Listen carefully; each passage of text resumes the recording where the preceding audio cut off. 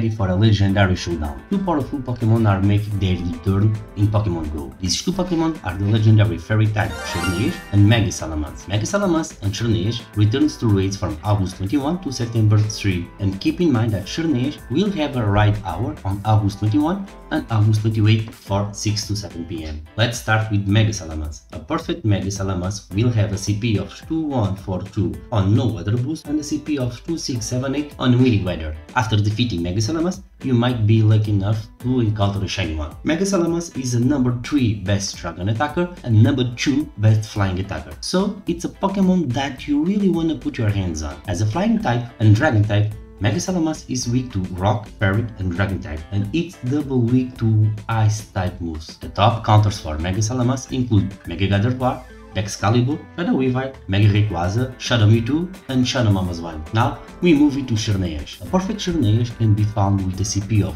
2160 at level 20, but on a cloudy boost it can be found at level 25 with a 2701 CP. If you are lucky enough, you can find a shiny Xerneas. As a fairy type, Xerneas is weak to Steel and Poison type Pokemon. So the top counters include Dusk Mane Necrozma, Shadow Metagross, Mega Gengar, Metagross, Mega Beedrill, Shadow Excadrill, Nihilego and Shadow Gengar. Xerneas is a top tier attacker, being the 9th best fairy attacker. Both raids are easy to do, but teaming up with friends and using the party play will significantly increase your chance of success. Don't forget, once again, to raid these two from August 21 until September 3, and I hope if you catch the handle or the shandle. If you like this type of content, please leave a like and a comment with your opinion on these two Pokemon.